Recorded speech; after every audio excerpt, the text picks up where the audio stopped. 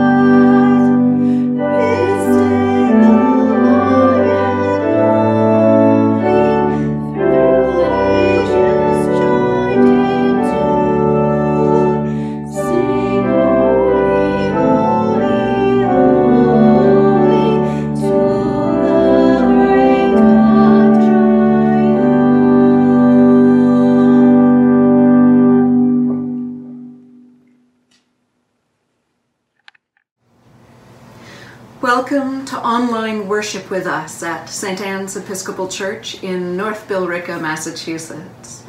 If you have comments or questions, ideas or concerns, please don't hesitate to email me, the Bridge Priest, Jennifer, at rector@stannes-billerica.org. We are very pleased to welcome our own Regional Canon Martha Hubbard as our preacher this morning. Daily Morning Prayer, Rite II.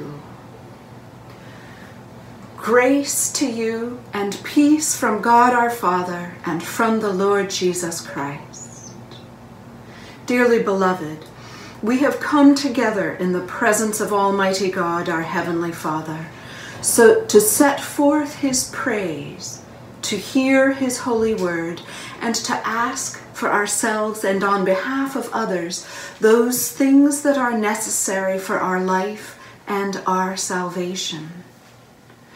And so that we may prepare ourselves in heart and mind to worship him, let us now in silence and with penitent and obedient hearts confess our sins, that we may obtain forgiveness by his infinite goodness and mercy.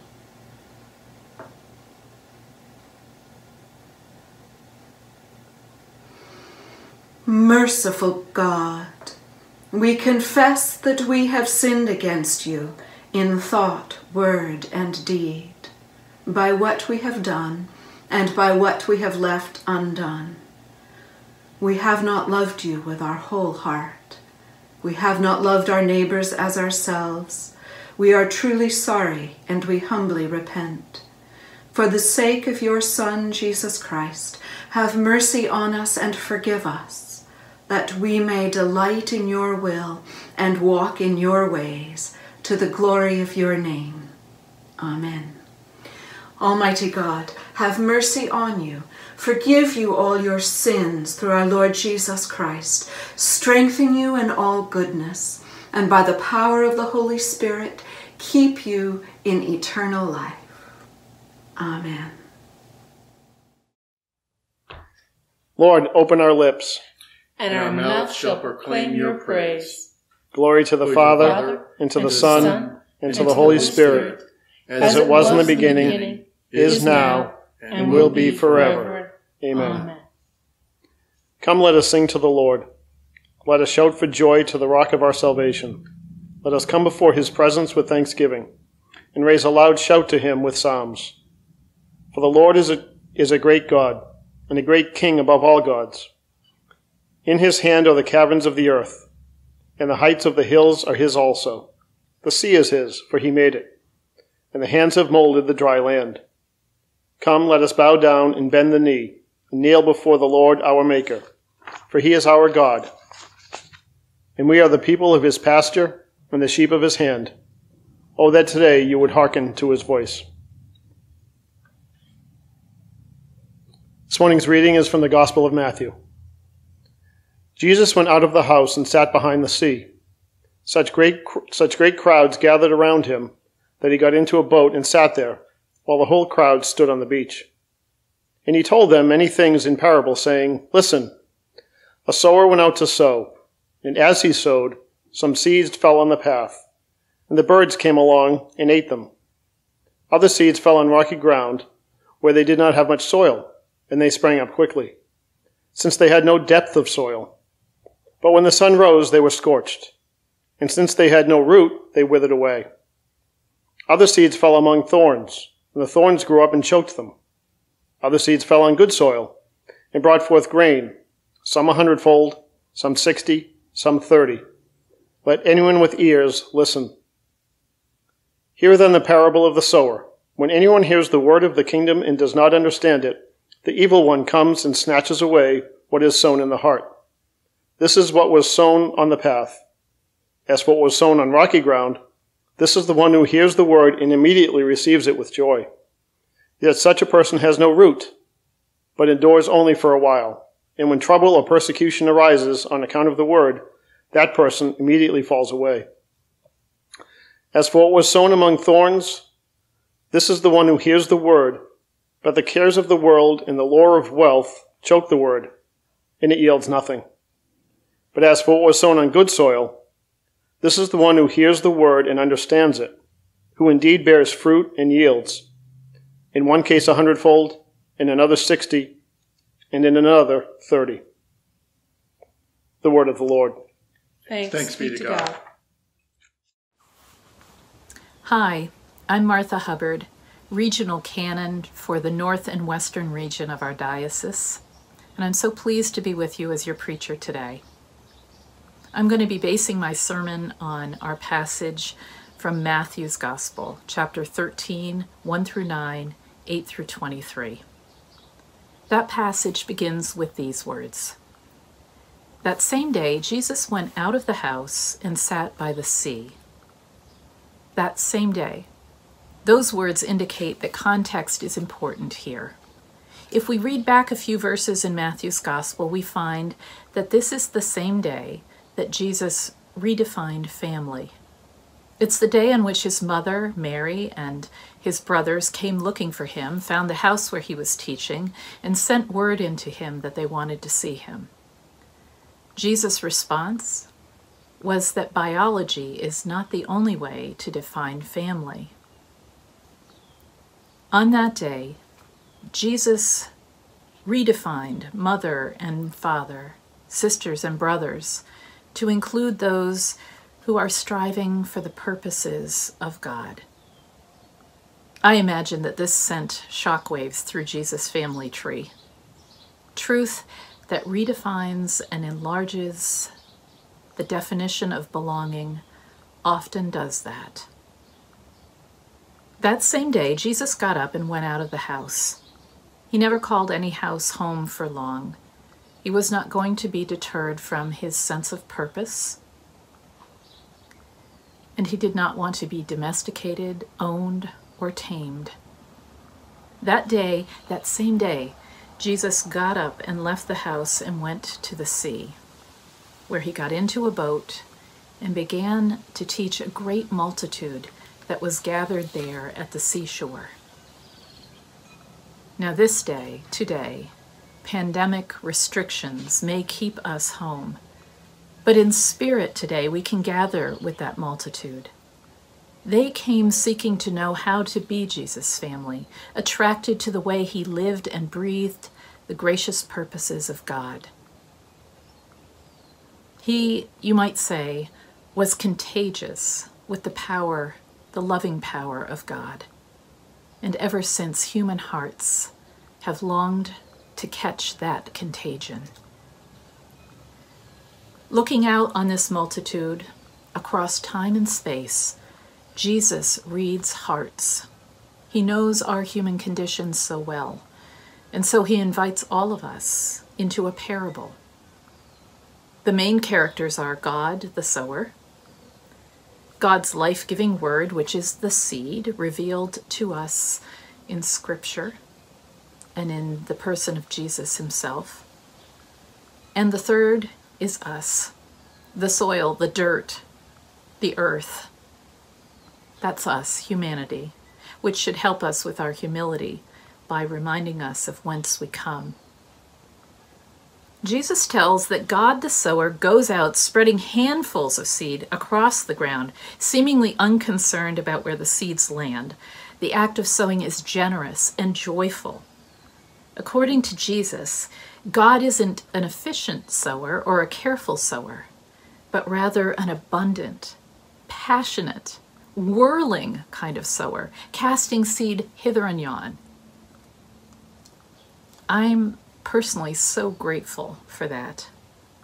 I'm so grateful because to receive the seed, my heart needs this lavishly generous sower.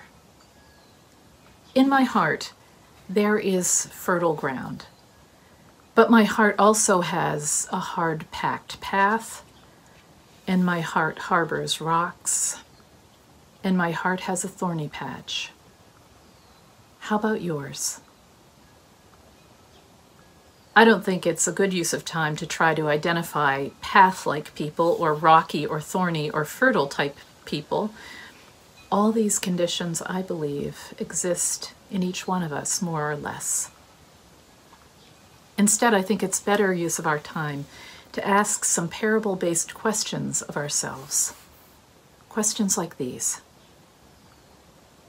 What forces in ourselves and in our society act like the birds in the parable, snatching away the power of God's word before it can even work in us?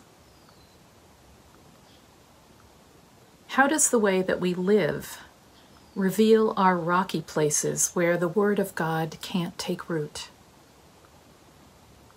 What thorns rise up and grab and choke the seedlings of God's word in us?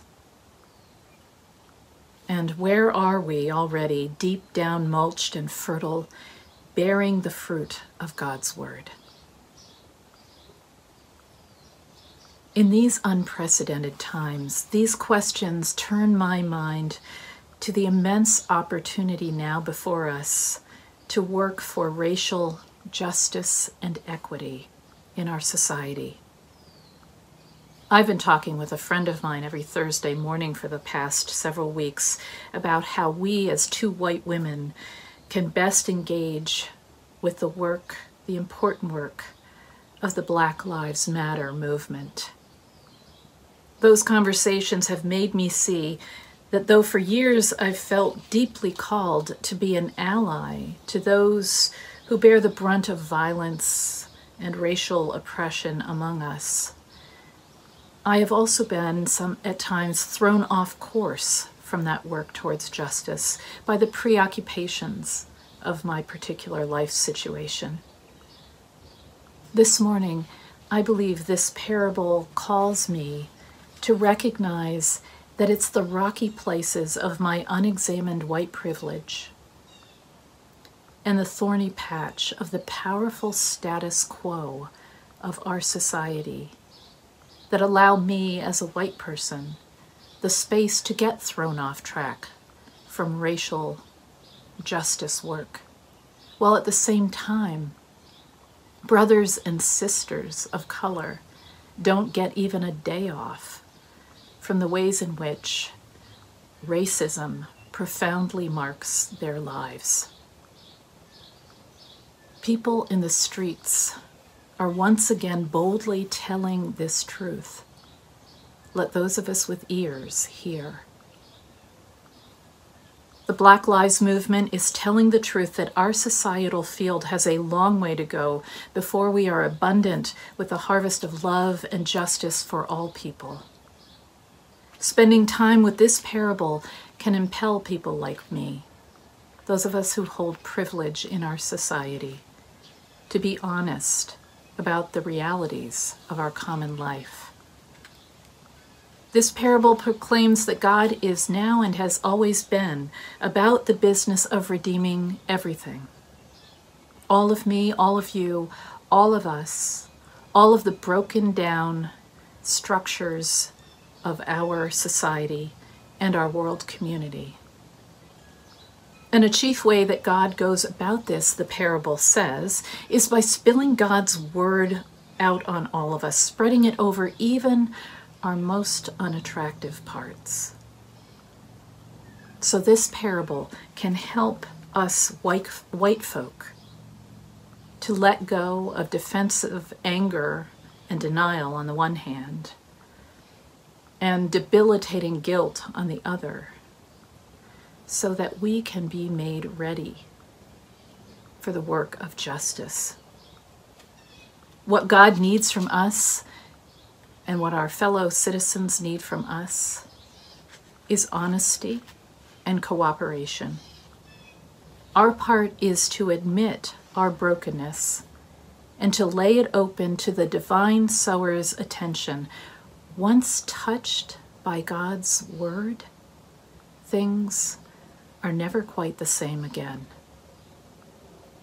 As the divine sower works on the rocks of our fears and the thorns of our unexamined biases, God reveals that all of us, white people and people of color together, belong as one united, well-tilled piece of sacred ground, beloved of God, and necessary to the purposes of God's reign.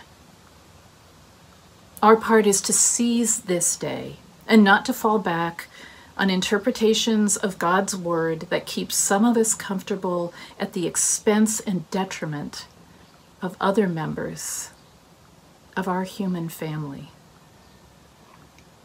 So let's encourage each other to stay with the disorientation and the discomfort that comes in owning up to these difficult truths. Then God can claim us and change us. For those of us who are white, let's commit that we are going to read and to march. We're going to listen and to serve. We are going to watch and to pray in ways that enlarge our understanding of the starkly different life realities of white people and people of color in our nation and in our world. And let's find ways to keep each other accountable in this holy work of becoming fertile ground. And then, as our collect for today implores, we may know and understand what things we ought to do, and also may have the grace and the power to faithfully accomplish them. We do have a long way to go.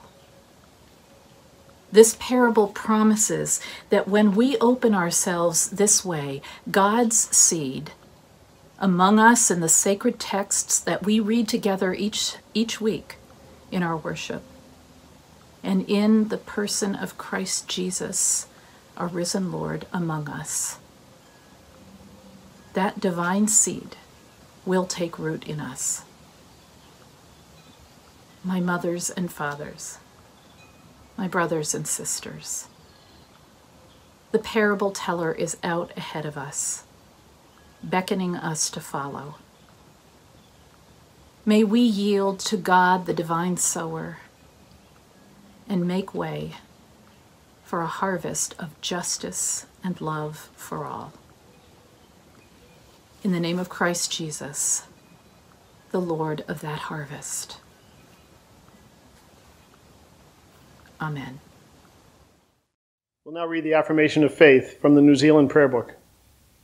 What is your faith? I believe and trust in God the Father, maker and sustainer of all things, and in God the Son, my Savior Jesus Christ, and in God the Holy Spirit, giver of life and truth. This is my faith. The Lord be with you. And also with you. Let us pray. Our Father, who art in heaven, hallowed be thy name. Thy kingdom come, thy will be done, on earth as it is in heaven. Give us this day our daily bread, and forgive us our trespasses, as we forgive those who trespass against us. And lead us not into temptation, but deliver us from evil. For thine is the kingdom, and the power, and the glory, forever and ever. Amen. And follows the suffrages. Show us your mercy, O Lord, and grant us your salvation. Clothe your ministers with righteousness. Let your people sing with joy. Give peace, O Lord, in all the world. For only in you can we live in safety. Lord, keep this nation under your care. And guide us in the way of justice and truth. Let your way be known upon earth. Your saving help among all nations. Let not the needy, O Lord, be forgotten. Nor the hope of the poor be taken away. Create in us clean hearts, O God. And sustain us with your Holy Spirit. Collect of the day. O Lord, mercifully receive the prayers of your people who call upon you, and grant that they may know and understand what things they ought to do, and also may have grace and power faithfully to accomplish them. Through Jesus Christ our Lord, who lives and reigns with you in the Holy Spirit, one God, now and forever. Amen. Prayers of the people this morning will follow Form 3, found on page 387 of your prayer books. Father, we pray for your Holy Catholic Church, that we all may be one. In the Diocesan Cycle of Prayer, pray for the Anglican Church of New Guinea. Sorry, that was the Anglican Cycle of Prayer. In the Diocesan Cycle of Prayer, pray for the parishes of the Mystic Valley Deanery, St. Luke's Church in Glacia, St. Lucas, Chelsea, Grace Church, Federated, East Boston, Grace Church, Everett, and Hispanic Ministries. Grant that every member of the church may truly and humbly serve you.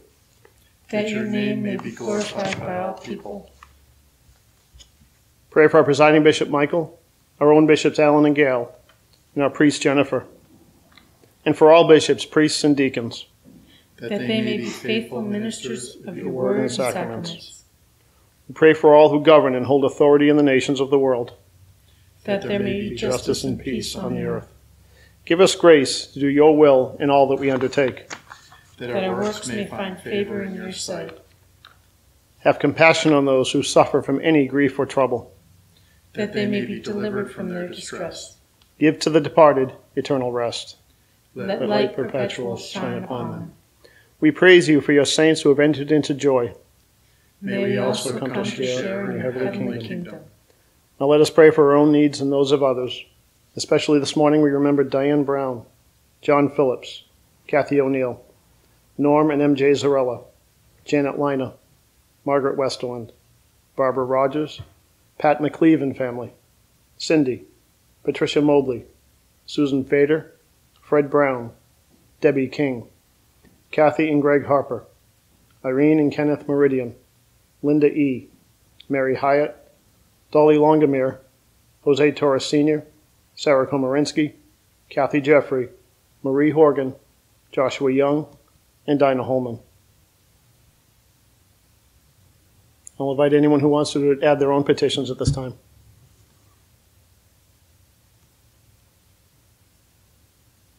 Almighty God, you have given us grace at this time with one accord to make our common supplication to you.